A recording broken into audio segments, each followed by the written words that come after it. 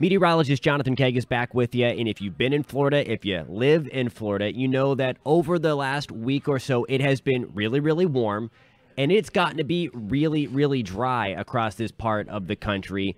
For more on why that is, we're going to go way back in time. Now, we talked about this at the beginning of winter, that we would likely be warmer than normal and drier than normal. Of course, we've had our blasts of cold this winter, but they haven't lasted terribly long, and that's, again, something that's to be expected in Florida anyway. But during a La Nina pattern, we have something that is the calling card. It's this subtropical ridge, and we're going to get into that. But what happens, it helps to force the jet stream to the north, and again, this is a typical La Nina pattern, which helps to really bake the southern tier of the country. It keeps all of the cold weather, more often than not again, and more of the active weather across the northern tier of the country. That is from a temperature perspective. Same deal, though, from a precip perspective. With an active jet stream to the north, that keeps the active weather, the rainfall, and snowfall when it's cold enough across the northern tier of the country. But then that, more often than not, again, robs the southern tier of the country, including Florida, of that beneficial moisture that we get in the wintertime. So I mentioned that subtropical ridge. This big chunk of high pressure is one of the calling cards of a La Nina pattern. You typically have it build over the Gulf of Mexico or Caribbean, and its influence really is widespread through the southern tier of the U.S. and then into the Northwest Caribbean. Anyway, this is what we're looking at on Friday, when we could push 90 degrees. You will notice that orange color there as we take this through the week ahead turn red, as this subtropical ridge in the short term is going to really, really intensify, and that is just going to enhance the warmer than normal temperatures we've been dealing with and the drier than normal conditions. So what a subtropical ridge is, it's this big area of high pressure in the mid-levels of our atmosphere, hangs out about 15 to 20,000 feet above your head. And what this does is it helps to not only force the cold air and storms north, but then it also promotes its own warming. With high pressure, air sinks. As air sinks, it warms up and it dries up. So not only are we preventing that cold air from infiltrating Florida more often than not, these areas of high pressure also bake areas that they sit on top of. And you see this is going through next Thursday. This is going to be way out towards the last week of February. Look at the temperature trend here for Orlando and most of Central Florida. We could be flirting and likely even exceeding 90 degrees next week in February. So here we go. This is going to be Sunday now into Monday. It's going to be warm. Average high temperatures are back to the mid-70s in the Orlando area through Central Florida.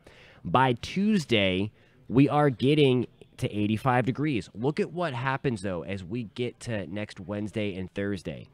Already by Wednesday, we are going to be flirting with 90 degrees. And then by Thursday, this is going to be February 23rd. I think 91 could be a conservative number.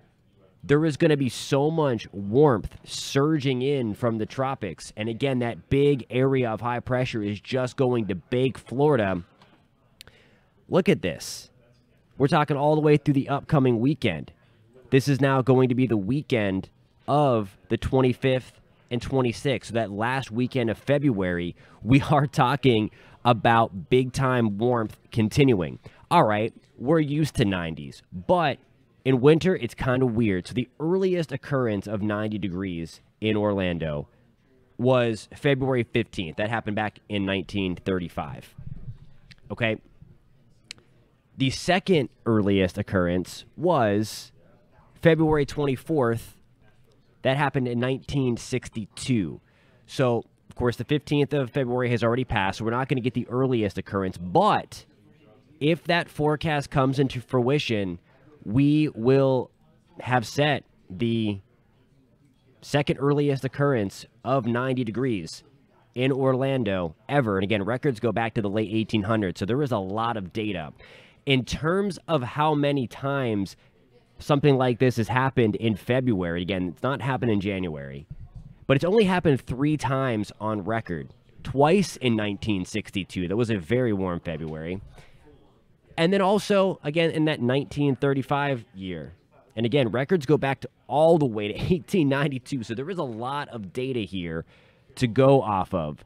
It's very rare. And again, we are going to be at least in that territory. And we could, and again, the forecast is to get our first 90-degree day already. It's also been really dry. Your grass might be a little crunchy lately. And we mentioned, again, one of the other side effects of having those big areas of high pressure kind of sit on top of you for a long period of time is that it also dries you out. Of course, if you're not getting moisture, you're not helping the grass. So earlier this week, parts of Central Florida officially got into drought status.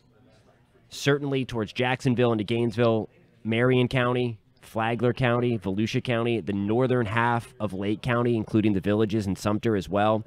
That yellow color that you see there, that's the abnormally dry category that the United States Department of Agriculture characterizes things. They start off with that abnormally dry category and then eventually work their way up to exceptional drought. Now, we're nowhere near that. It would take a long time for us to get into this range, but nonetheless, parts of Central Florida are considered to be in drought status. So the question is, looking long range, is this going to break? And the answer to that is likely not. The indications are that we are going to keep this theme rolling of that really, really warm air. And I want to show you here, this is going to be the extended outlook all the way through February 27th. So this is going to close out basically the month of February.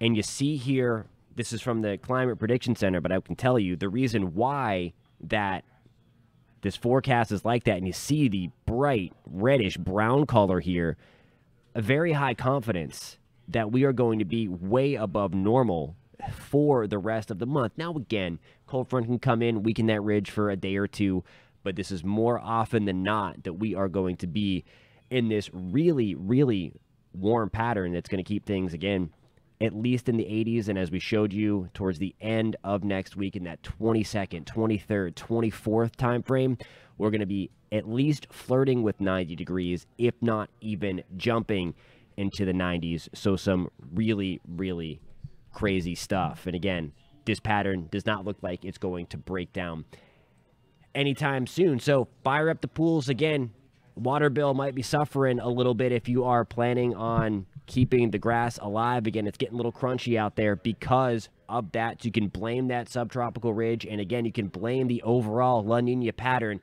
This was something that was forecast and to be expected as we have gotten into that La Nina pattern. Again, we'll see if we can get a nice big cold front in here to change things, maybe into the first week of March. But nonetheless, more often than not, we are stuck with that warmer than normal pattern.